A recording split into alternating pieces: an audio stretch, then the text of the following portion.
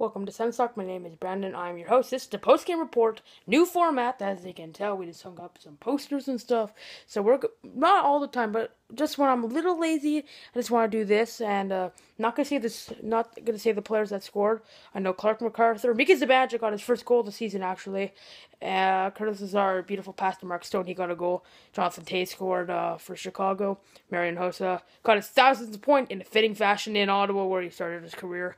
I'll put the link for the Senators website so you can look at the box score. So let's talk about the game. 5-4 win for the Chicago Blackhawks. The Blackhawks beat the Senators 5-4 in the shootout. Patrick Sharp won it in the third round on the final shot. Craig Anderson played a great game, but Scott Darling won it for the Blackhawks.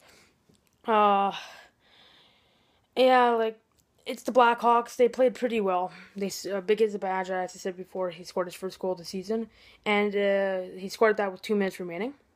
So not that bad. Sorry about the 67s report. I haven't posted that yet, so I'm not going to do it this week. It's going to be on this Saturday.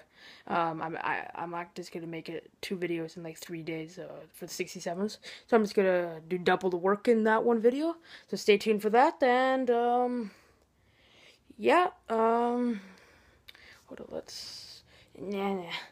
Okay, so I'm going to post all the links for our channel.